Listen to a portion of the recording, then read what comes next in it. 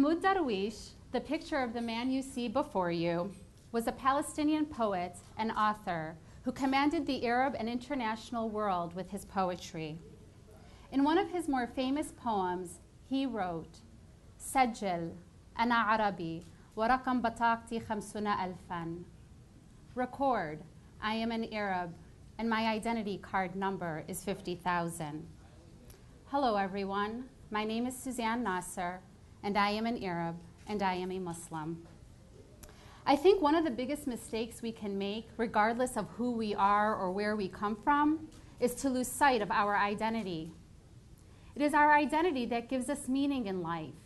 It gives us a sense of character. And because I am thousands and thousands of miles away from my homeland, my place of birth, I make a conscientious effort to preserve my heritage. And although I am loud and proud of who I am as an Arab, I am also loud and proud of who I am as an Arab American. You see, I am both an Arab and an American, all day, every day.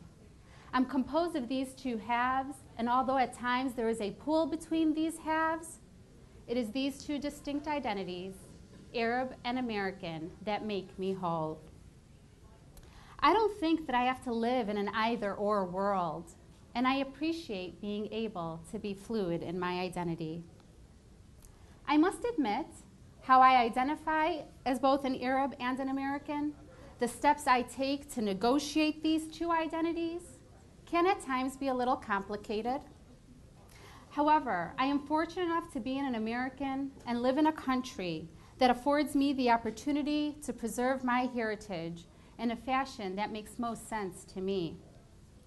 I was also fortunate enough to be raised by two loving, smart, and open-minded parents who understood the value of blending both worlds for their children. My parents raised me and my siblings in a fashion that allowed us to really embrace our mixed identities. Because of the way I look, people don't assume that I am an Arab. People don't assume that I am Muslim. They usually misidentify me as Italian, Greek, Spanish, and a lot of other different ethnicities that don't really belong to me. I am assumed to be everything but Arab. And sometimes I wonder if they think that guessing Arab would be insulting. And I get it. My world is different.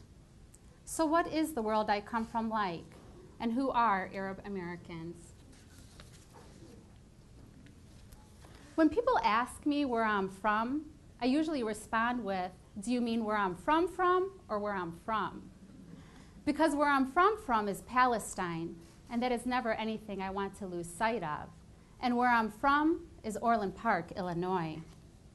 So I take great joy in being here with all of you today to talk about who I am as an Arab American. It gives me the opportunity to break through the images of people have of what an Arab should look like, talk like, and behave like. If you were to close your eyes right now and think about the images that may come to your mind when you hear the word Arab, I bet a lot of different images conjure up in your mind. And if you were now to take it one step further and think about how some of those images may interfere with your ability to relate with a peer in your classroom if you are a student, if you are an instructor with a student you teach, or if you are a responding officer with a situation that you are asked to remedy. So let's talk a little bit about who are Arab Americans. These are the 22 countries that embody the Arab world. And the fact that all 22 countries claim Arabic as their national language really is the one unifying factor. It's important for us to keep in mind that the Arab students we interact with in and out of the classroom are just as diverse as the countries they come from. The Arab students you see here on campus have cultural differences. They may have some shared sense of history, and they are pretty diverse in appearance. Arabs may have white, olive, or dark skin, blue or brown eyes, and hair texture may differ.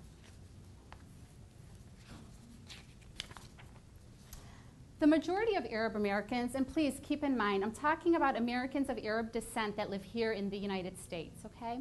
And this may come a little bit as a shock to you, but to some of you, the majority of Arab Americans are actually Christian, 77%, and the remaining 23% are Muslim.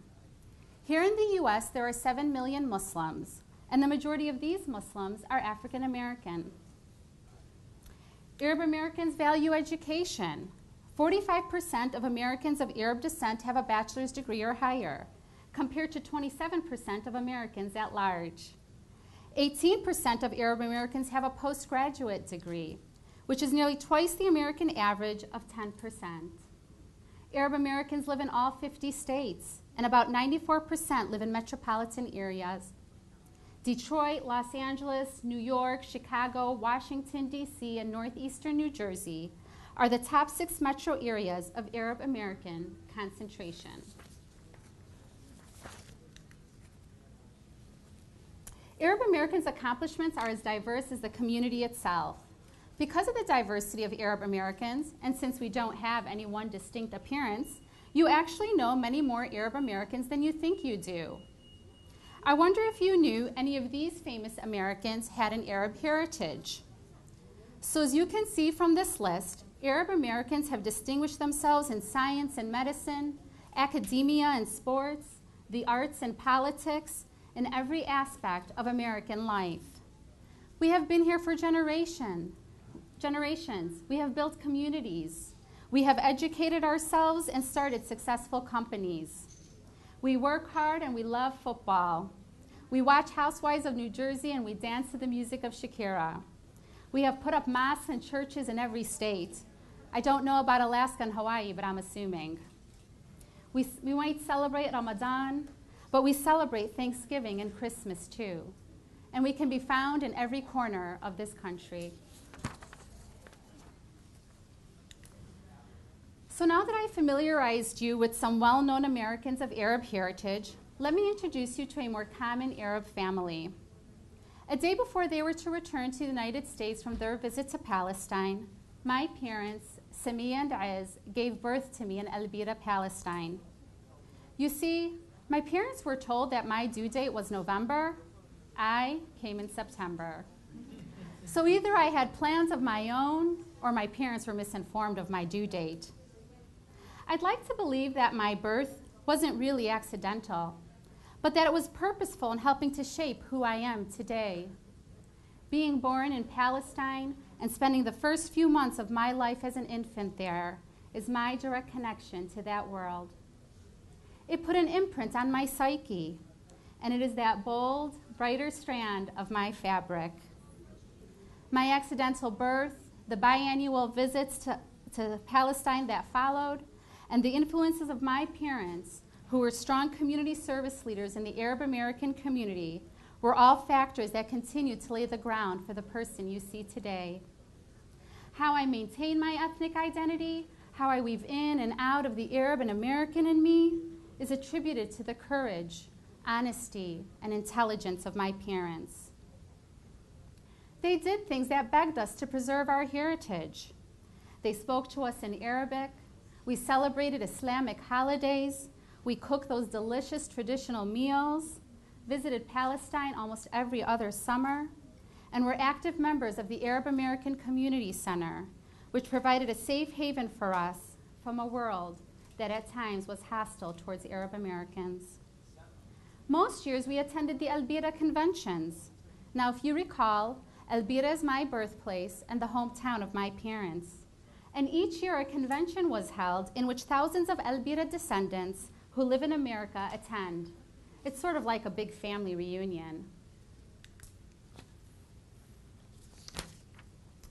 In addition to maintaining and reclaiming our ethnic identity, my parents also understood that in order for us to progress as individuals, they needed to find a way to infuse the richness, beauty, and the power of being an American.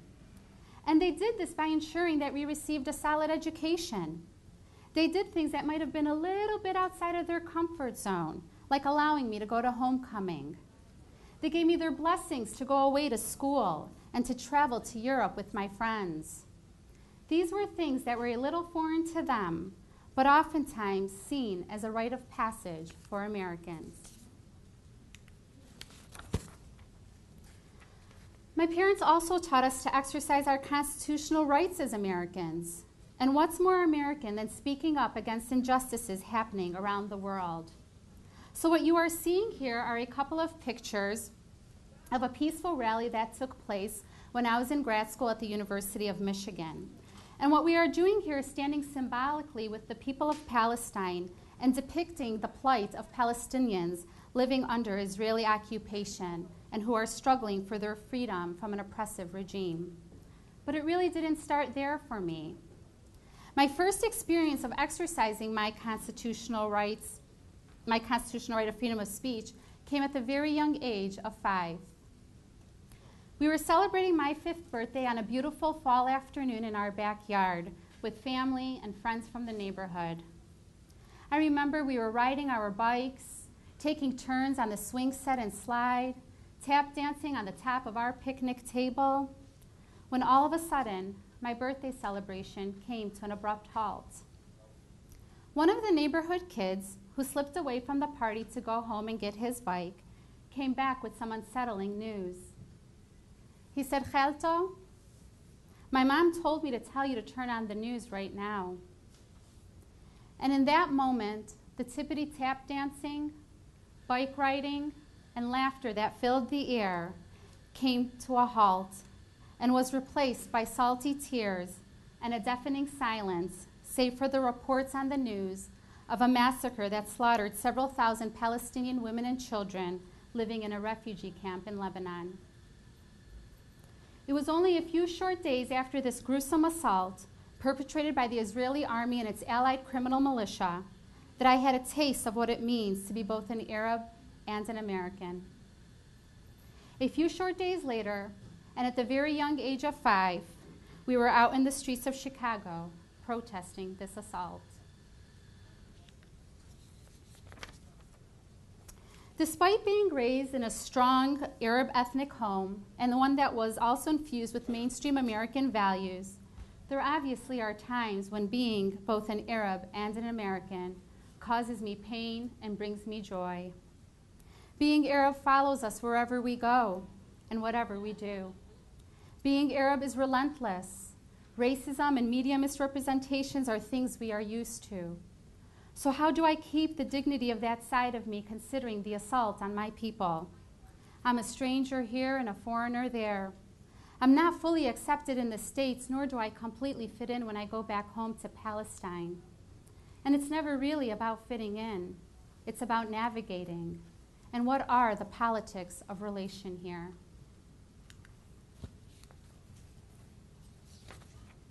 You see, I will never forget that dreadful day when the news broke about the 2 planes that crashed into the Twin Towers. I'll never forget that feeling of wanting to be invisible. I was in grad school at the time, studying to be a social worker, learning about social justice in one of the more prestigious universities in the country for social work, the University of Michigan in Ann Arbor. A student came in during our class break and frantically announced that the Arabs crashed some planes into some buildings in New York. Her words, my feelings, still echo in my mind until this very day. I remember going through the motions of my day in a foggy state, trying to keep a low profile. And even though none of my instructors in any of my other classes that day brought up the incident, I remember feeling as though everyone was staring right at me. I finally had the opportunity to call home. Dad answered, and I said, "Baba, what's going on?" "I'm watching the news, and I just don't understand. What's happening? Why?" And he said, "We miss you, Habibti. Your mom's making your favorite dish, and we wish you were here with us." "Yeah, okay, Dad. That's great, but I'm confused. I'm scared." And he said, "When do you think you'll come home to visit us?" And finally, I got it. My father, he was too afraid to say anything. My father, the one I admire and look up to.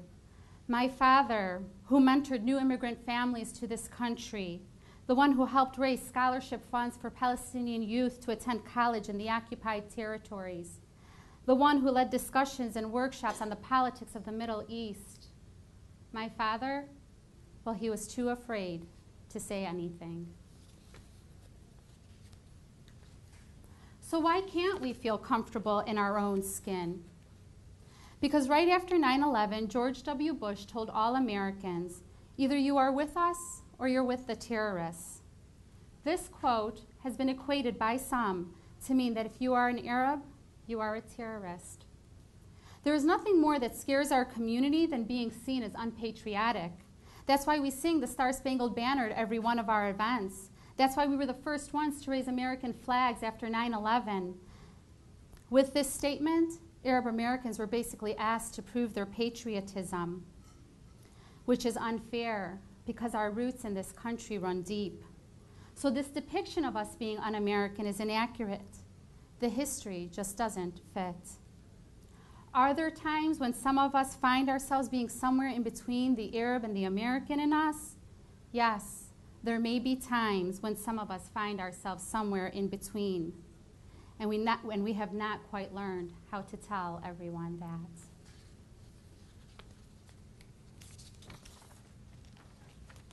So does being somewhere in between mean a departure from the hyphenated nation we live in?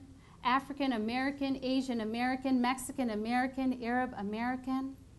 Or is it the ability to combine two different worlds, ideas, and selfhoods? I think somewhere in between means being fluid in our identity. I think being somewhere in between means maintaining and reclaiming what's important to you. I think being somewhere in between means preserving your heritage, but creating something new but true to its original parts. And so this here is a part of that preservation. This here is a picture of my daughter Yara with her sito, her grandma, learning how to make katayef, a pancake-like pastry stuffed with nuts or cream that is traditionally prepared and served during the Islamic month of Ramadan. This here is another part of that preservation. Again, that's my daughter Yara showing off the traditional Palestinian embroidered dress, and she had the opportunity to walk the stage right here at Moraine Valley during the Taste of Moraine's diversity fashion show to show off the Palestinian traditional dress wear. And so now I'd like to leave you with a verse from another poem written by the famous Palestinian poet Mahmoud Darwish. This poem, for me, sums up that in-between place. It sums up the complexities of trying to negotiate the Arab and American in me. And as Mahmoud Darwish so eloquently wrote, I am from there, I am from here. I am not there and I am not here. I have two names which meet in part, and I have two languages. I forget which of them I dream in. Thank you.